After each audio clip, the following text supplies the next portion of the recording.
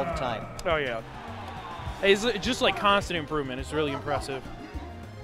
Because every once in a while you get those players where like you just don't see them like completely stagnate ever. I feel like Blender is one of them.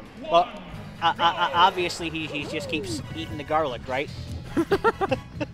Anyway, we got Dkdudeman versus GOS. Dkdudeman actually opting for Mario. I know he really likes playing Mario, and since he's primarily a Rivals player now, he has no qualms with just like not playing Peach and playing the characters he really likes to play instead. Although I'm sure he does like playing Peach.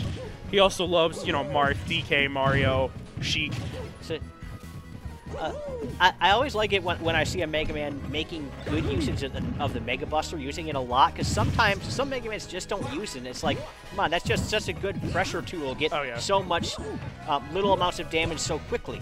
Yeah, Mega Buster is without a doubt Mega Man's best moves. I guess it's 3 moves put together, but like that tool is it's definitely his strongest tool, and that's, you know, I feel like a lot of learning Mega Man, and a lot of the reason why, like, you'll talk to people and they'll be like, well, I can't play Mega Man, I can play most characters, I can't play Mega Man, is because that Mega Buster is like so intricate and kind of hard to figure out.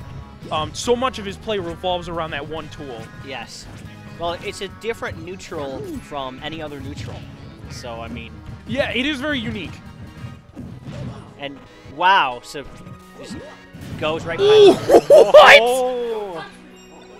It's easy to forget. I mean, Mega Man's down smash goes higher than most down smashes would. It's also incredibly strong. I really like that offstage pressure from Dkdudeman. Oh, watch the bomb. So Mega Man's at 130, but I think he could take a good 20% more before dying, because heavy robot. Heavy robot.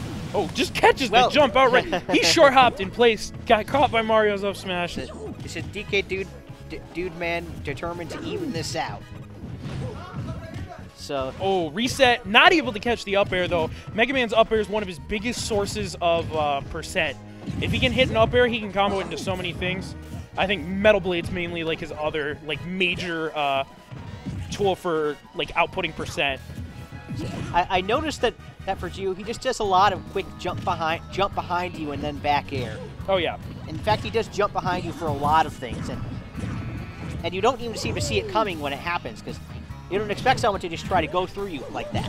Ooh, he got him with his own spike.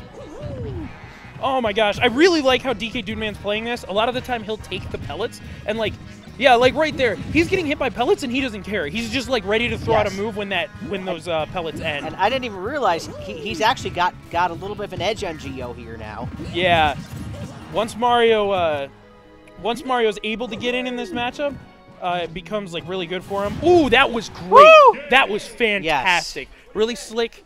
Ledge trump, and ledge trumps are real dangerous, especially against Mega Man, because of like how far away he can threaten a ledge regrab.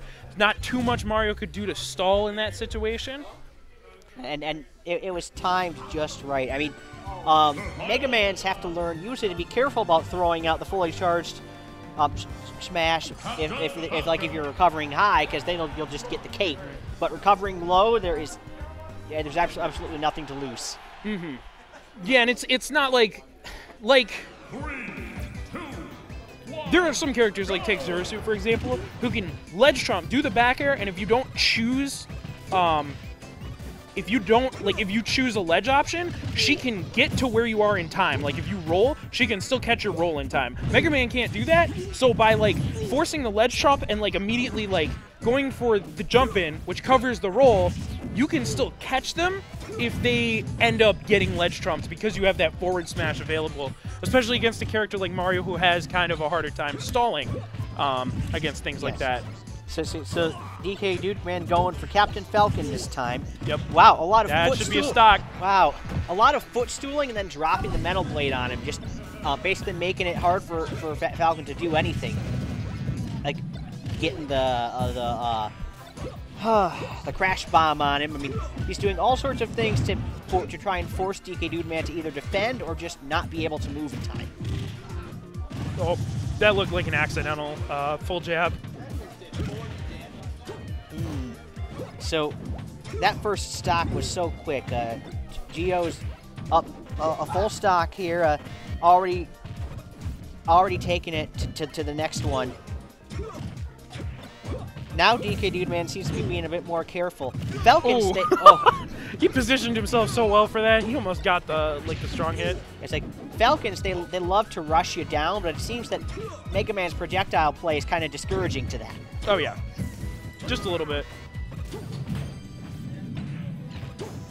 And I guess, I mean, Mega Man's dashing speed isn't half bad either, so he, so that can help him against Falcon. Back throw. This is looking very difficult for Dkdudeman at this point. I really like that pellet, like forcing him to go back to ledge, but he didn't get anything off of it. Wow, such expert footstooling. You don't normally see but 1 or 2 footstools a match, if that, but Gio, he took advantage of how tall Falcon is so that he could do the footstools more often. Yeah, and when you drop Metal Blade out of shield, it puts you in a position where you're already in the air, and they get centered